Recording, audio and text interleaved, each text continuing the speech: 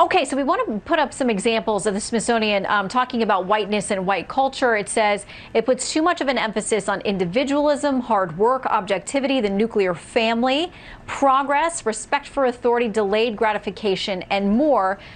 Charlie, it says, you know, those are themes that white culture has accepted as the ones to pursue. And because of that, it's become the dominant culture for the entire country. I'm not so sure they're saying that it's negative, but they're certainly pointing out that it's something that is about whiteness. What do you make of this?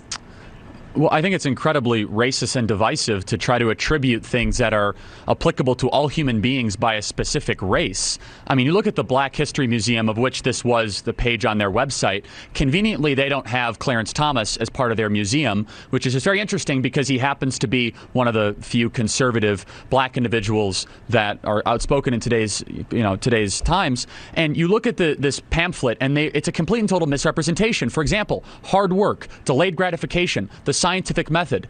You look throughout history. How about George Washington Carver, a black individual who discovered the peanut, one of the most incredible scientists in world history, if not American history? I think he believed in the scientific method. I don't think that was a construct of whiteness. Delayed gratification. How about Michael Jordan, who was probably one of the hardest working athletes of the last couple decades? I think he believed in delayed gratification, those extra nights he put in to have an incredible sports career, probably one of the best in NBA history, if not the best. Finally, how about Oprah Winfrey, a multi-billionaire woman who, of course, believed in hard work, rugged individualism, pulling herself up by the bootstraps. All these things are supposed to be a construct of whiteness.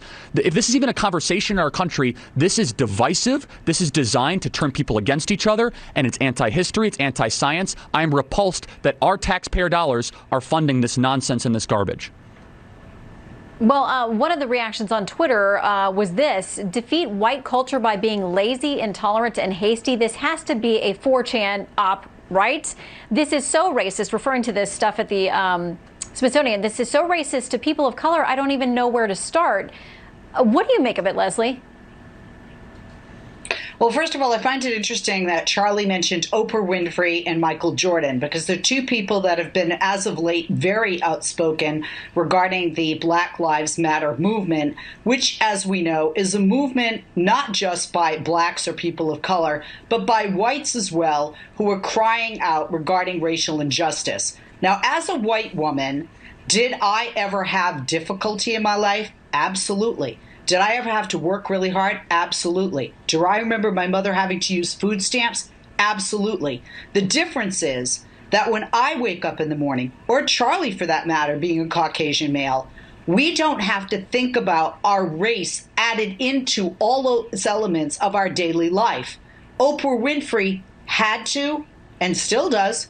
Michael Jordan, any person of color does. So the difference is, a white person, and this is what white privilege is about, a white person doesn't have to take their color into consideration when they do things, when they make choices, when they go for a job interview, for example, when the blue lights go off in their rear view mirror.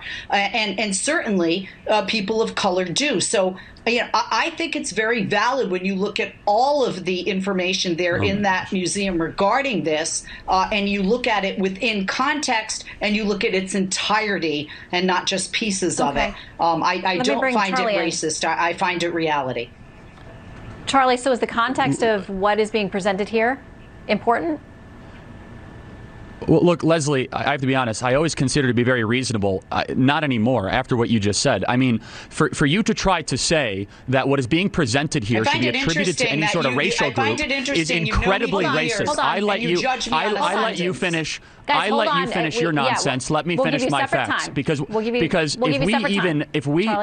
if we even entertain this incredibly pernicious idea that hard work, the family, the scientific method, going to church and doing the right thing is an attribute of a skin color, then you are the racist. Okay? You're the one that is trying to advance racial division. I believe in the American ethos. E pluribus unum, out of many one. I don't think this is a white attribute or a black attribute. I think this is a human being, success, flourishing attribute. I cannot believe that someone would defend something like this. Yeah. Okay, let me give you, Leslie, a quick final word here.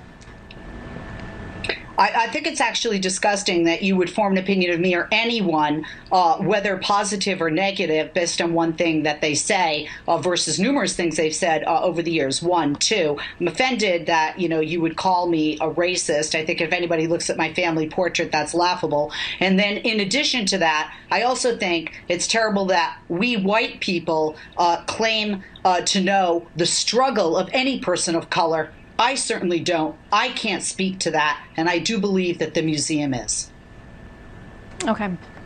All right, I do think you all agree on many important things. Clearly not this, so we'll leave it there. Leslie and Charlie, both please come back soon. Thank you. Thanks.